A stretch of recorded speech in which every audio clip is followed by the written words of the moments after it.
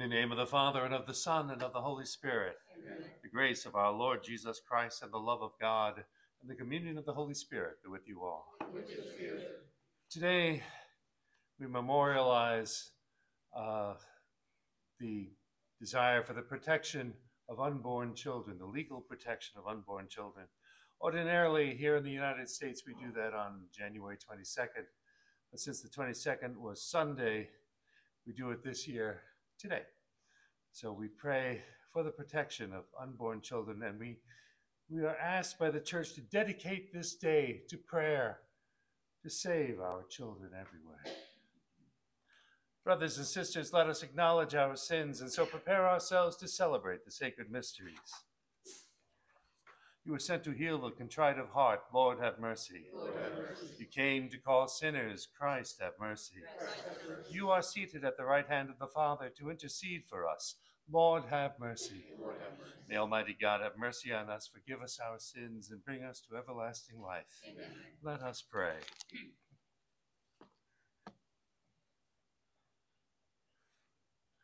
God, our Creator, we give thanks to you, who alone have the power to impart the breath of life, as you form each of us in our mother's womb. Grant, we pray, that we, whom you have made stewards of creation, may remain faithful to this sacred trust and constant in safeguarding the dignity of every human life. Through our Lord Jesus Christ, your Son, who lives and reigns with you in the unity of the Holy Spirit, God, forever and ever. Amen. Amen. A reading from the letter to the Hebrews. Christ is mediator of a new covenant, since a death has taken place for deliverance from transgressions under the first covenant. Those who are called may receive the promised eternal inheritance. For Christ did not enter into a sanctuary made by hands, a copy of the true one, but heaven itself, that he might now appear before God on our behalf. Not that he might offer himself repeatedly, as the high priest enters each year into the sanctuary with blood that is not his own. If that was so, he would have had to suffer repeatedly from the foundation of the world. But now, once for all, he has appeared at the end of the ages to take away sin by his sacrifice. Just as it is appointed that human beings die once, and after this the judgment, so also Christ, offered once to take away the sins of many, will appear a second time, not to take away sin, but to bring salvation to those who eagerly await him. The word of the Lord. Thanks be to God. A responsorial psalm. Sing to the Lord a new song, for he has done marvelous deeds. Sing to the Lord a new song, for he has done marvelous deeds. Sing to the Lord a new song, for he has done wondrous deeds. His right hand has won victory for him, his holy arm. Sing to the Lord a new song, for he has done marvelous deeds. The Lord has made his salvation known. In the sight of the nations he has revealed his justice. He has remembered his kindness and his faithfulness toward the house of Israel. Sing to the Lord a new song, for he has done marvelous deeds. All the ends of the earth have seen the salvation by our God. Sing joyfully to the Lord, all your lands.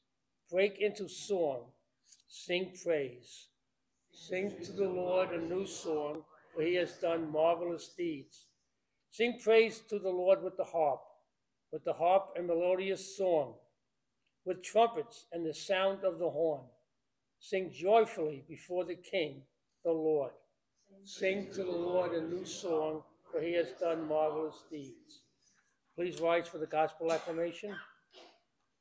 Alleluia, alleluia, alleluia.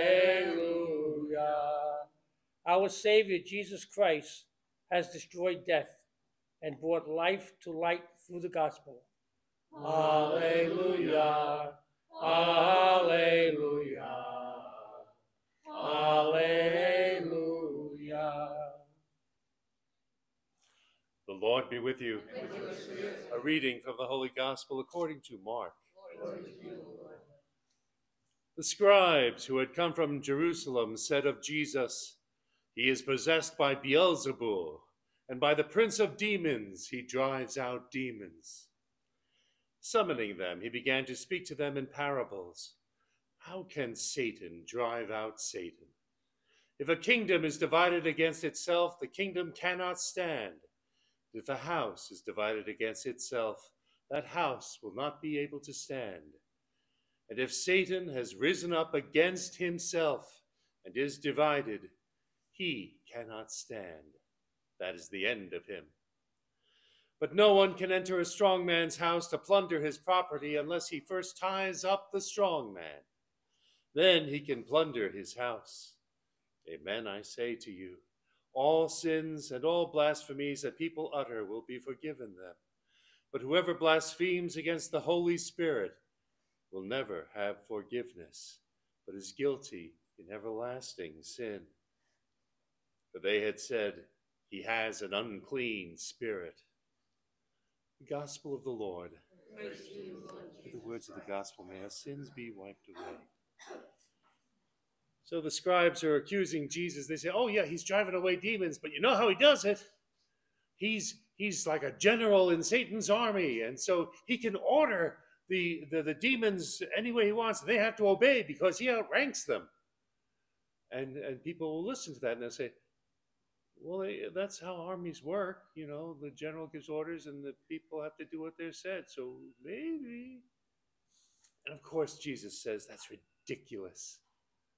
That's ridiculous. What general would fight against his own armies? What general would set his armies fighting against each other?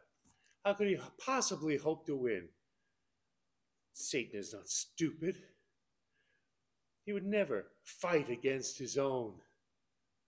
And Jesus explains. He says, the demons are like a strong man.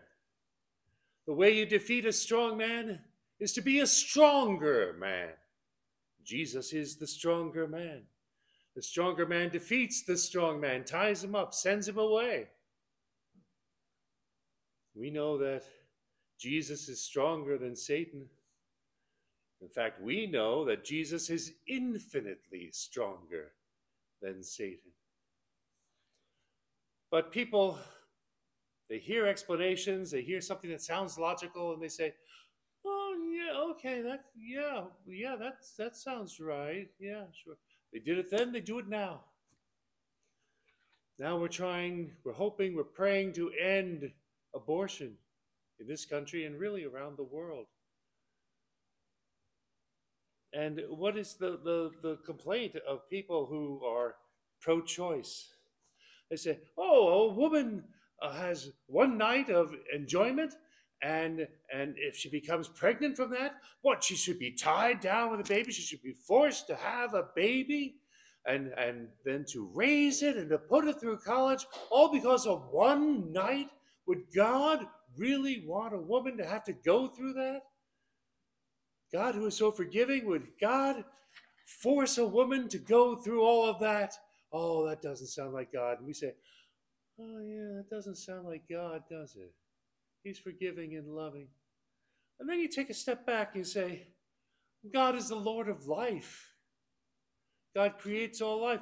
Babies are created with the mother and the father and God, who gives them an immortal soul. And when God creates a child in the womb of the mother, are we saying that God says, "I'm done. Whether you let the child live or whether you decide to kill the child, it's all the same to me. It's all up to you, the mother. I don't care one way or the other"? Does that sound like the Lord of love? Does that sound like the creator of life? Does that sound like our God? Because if you think about it, if God doesn't care about the unborn child, then he doesn't care about the born child either. And he doesn't care about the adults that the born children grow into. If that were all true, then none of us is more than bug on the windshield.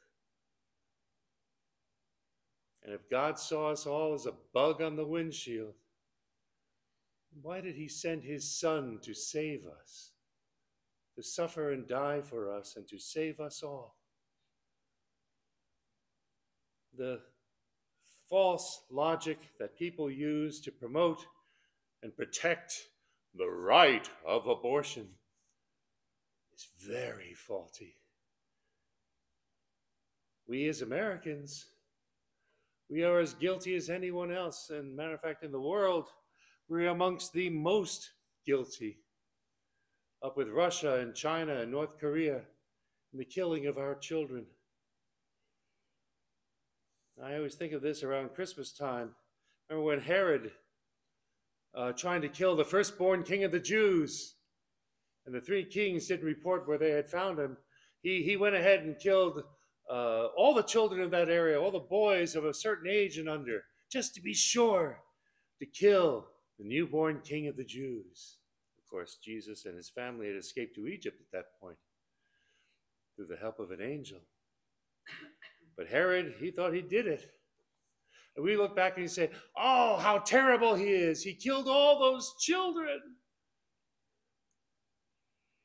We look back now in America, we're killing 20,000 children per week. To us, King Herod is an amateur. We can change, and we are changing, and God is changing this. We're grateful that here in America, Roe versus Wade has been overthrown, and that has upset so many people. It hasn't accomplished that much. It's a first step, yes, and we are joyful and grateful to God for helping us with that. But that just means that the states are not required to kill children upon demand by the federal government. They still have the right to do it. Here in New York, we're some of the worst offenders in the world. We can kill babies right up until the time of their birth. And their mother is considered a hero for taking control of her life. Let us support women and their children and pregnant women and give support to everyone who needs it. We can't just say, abortion's bad, bad, bad, bad. No, we have to support them, reach out and help everyone who's having a baby. Let abortion not be the last choice. Let it be no choice at all. Let there be no need for it. We care for all children because they are all children of God and are all our brothers and sisters.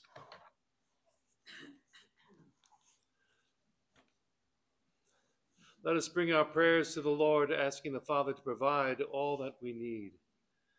For the Church, may the Holy Spirit guide her in the sacred mission of proclaiming Christ to the world. Let us pray to the Lord. Lord, hear our prayer. For elected officials, may they be enlightened by the Holy Spirit in enacting laws and actions that promote the sanctity of life from conception to natural death. Let us pray to the Lord. Lord, hear our prayer. For women in difficult pregnancies, may God's love guide them in solving the issues that trouble them. Let us pray to the Lord. Lord, hear our prayer. For all of us gathered here and around the world, may the Lord's mercy be upon us all that we say and do. Let us pray to the Lord. Lord, hear our prayer. For those who have died, may they soon see the face of God face to face. Let us pray to the Lord. Lord, hear our prayer. Today we offer this Mass for Barbara Smith and for Rose Barbarella. May God pour his light and love upon them. Let us pray to the Lord. Lord, hear our prayer. And we pray for all the holy souls in purgatory. And we pray for all the babies who are in danger of abortion, that God will protect them and give them life. Let us pray to the Lord. Lord, hear our prayer. We pray for all the families of babies in pregnancy and in birth. May he send his angels to protect them every step of the way. Let us pray to the Lord. Lord, hear our prayer. Heavenly Father, hear the prayers we offer today and grant us whatever we need to fulfill your will. We ask this through your Son, Jesus Christ, our Lord. Amen.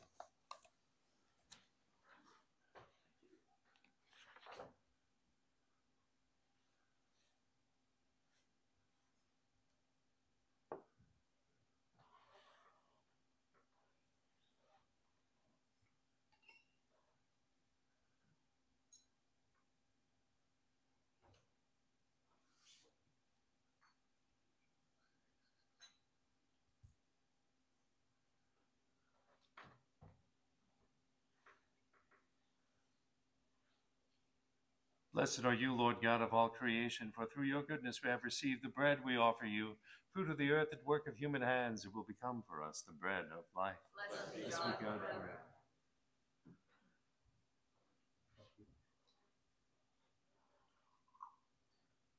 By the mystery of this water and wine, may we come to share in the divinity of Christ, who humbled himself to share in our humanity. Blessed are you, Lord God of all creation, for through your goodness we have received the wine we offer you, fruit of the vine and work of human hands. It will become our spiritual drink. Blessed be God forever. With humble spirit and contrite heart, may we be accepted by you, O Lord, and may our sacrifice in your sight this day be pleasing to you, Lord God.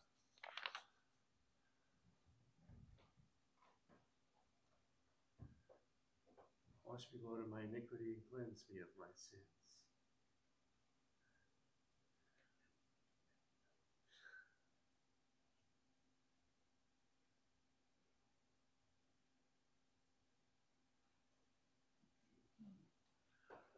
Pray, brothers and sisters, that my sacrifice and yours may be acceptable to God, the Almighty Father. May the Lord Accept the sacrifice in our hands, for the praise and glory of his name, for our good and the good of all his holy church.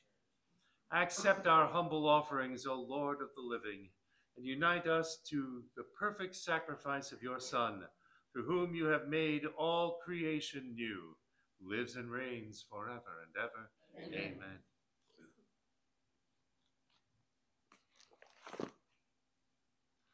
The Lord be with you. Lift up your hearts. Let us give thanks to the Lord our God. It is truly right and just, our duty and our salvation, always and everywhere to give you thanks, Lord, Holy Father, Almighty and eternal God, through Christ our Lord. In him you have been pleased to renew all things, giving us all a share in his fullness.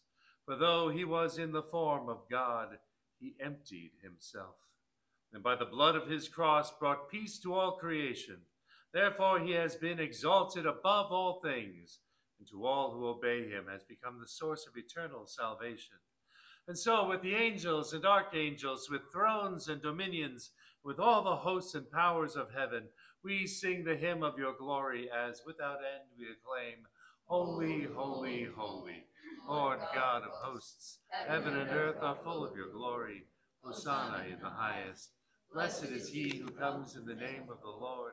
Hosanna in the highest. You are indeed holy, O Lord, the fount of all holiness.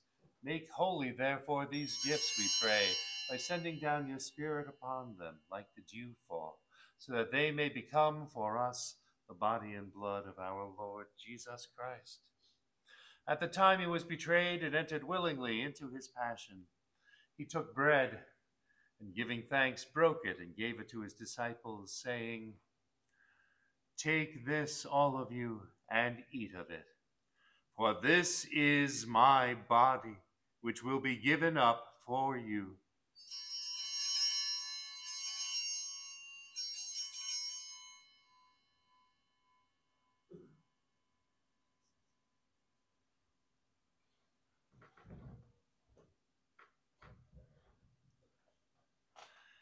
In a similar way, when supper was ended, he took the chalice, and once more, giving thanks, he gave it to his disciples, saying, Take this, all of you, and drink from it, for this is the chalice of my blood, the blood of the new and eternal covenant, which will be poured out for you and for many for the forgiveness of sins. Do this in memory of me.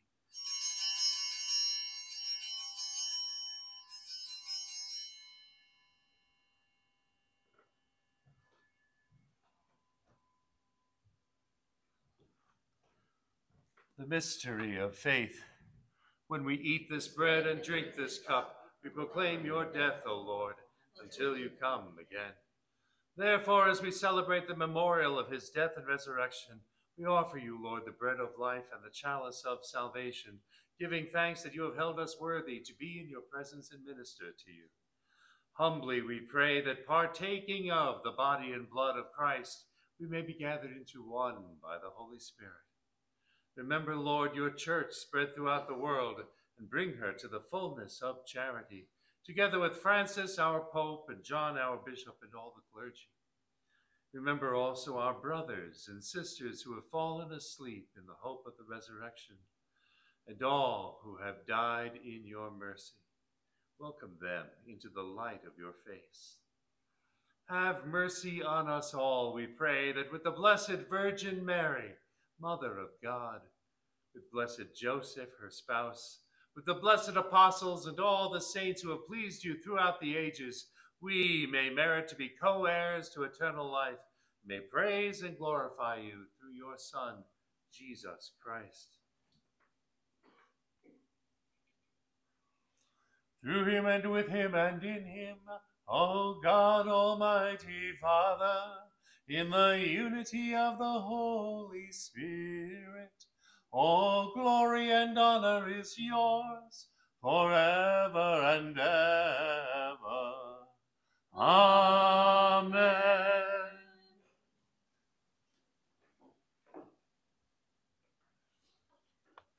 At the Savior's command, informed by divine teaching, we dare to say, Our Father, who art in heaven, hallowed be thy name. Thy kingdom come, thy will be done, on earth as it is in heaven. Give us this day our daily bread, and forgive us our trespasses, as we forgive those who trespass against us.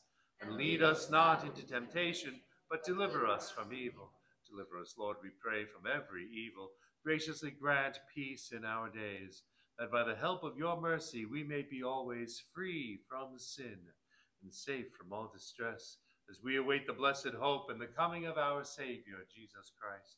The kingdom, the power, and the glory are yours now and forever. Lord Jesus Christ, who said to your apostles, Peace I leave you, my peace I give you. Look not on our sins, but on the faith of your church, and graciously grant her peace and unity in accordance with your will, who live and reign forever and ever. Amen. The peace of the Lord be with you always. Let us offer each other a sign of peace. Lamb of God, you take away the sin of the world, have mercy on us. Lamb of God, you take away the sin of the world, have mercy on us. Lamb of God, you take away the sin of the world, grant us peace. May this mingling of the body and blood of our Lord Jesus Christ bring eternal life to us who receive it.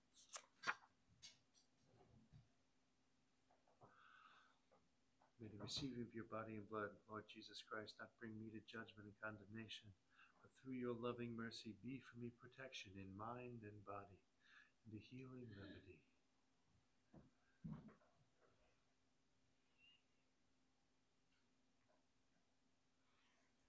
Behold, the Lamb of God. Behold him who takes away the sins of the world. Blessed are those called to the supper of the Lamb. Lord, I am not worthy that you should enter under my roof, but only say the word, and my soul shall be healed.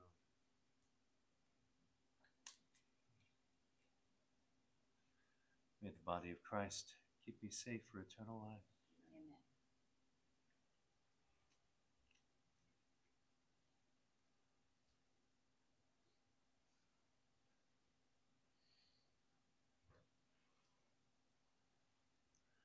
May the blood of Christ keep me safe for eternal life. Amen.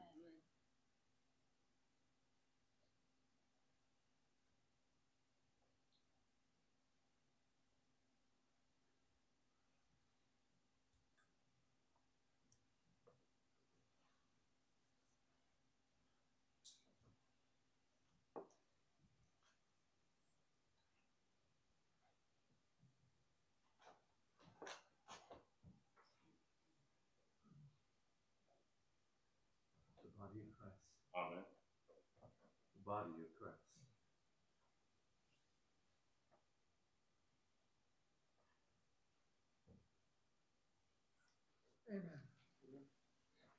Our spiritual communion. My Jesus, I believe that you are present in the most holy sacrament. I love you above all things, and I desire to receive you into my soul. Since I cannot at this moment receive you sacramentally, come at least spiritually into my heart. I embrace you as if you were already there, and unite myself wholly to you. Never permit me to be separated from you. Amen. The body of Amen. The body of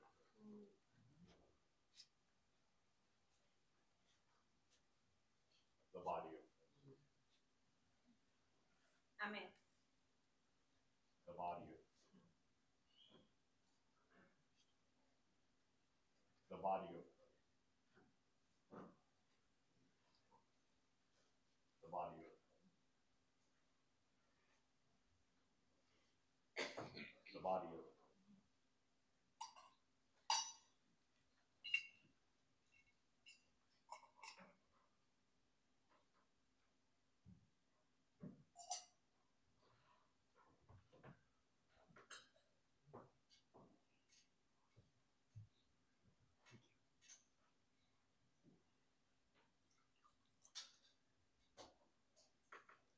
What has passed our lips as food, O Lord, may we possess in purity of heart. What has been given to us in time may be our healing for eternity.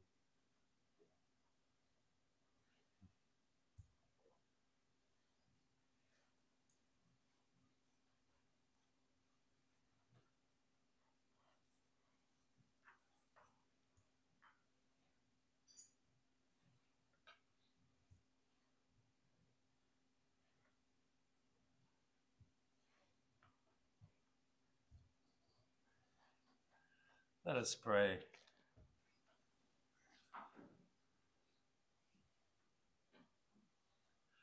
Increase your love within us, Lord God, by the saving mysteries we have celebrated, and bring people everywhere to respect your gift of human life.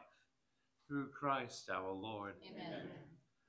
Let us keep our unborn brothers and sisters in our prayers today, their well-being, and may God love them and protect them always, and show us ways to help them and continue his ways, removing abortion from the United States and from the world. The Lord be with you. And with your spirit. May Almighty God bless you, the Father, the Son, and the Holy Spirit. Amen. Go forth and proclaim the gospel of the Lord. Thanks be to God. Have a beautiful, prayerful day today.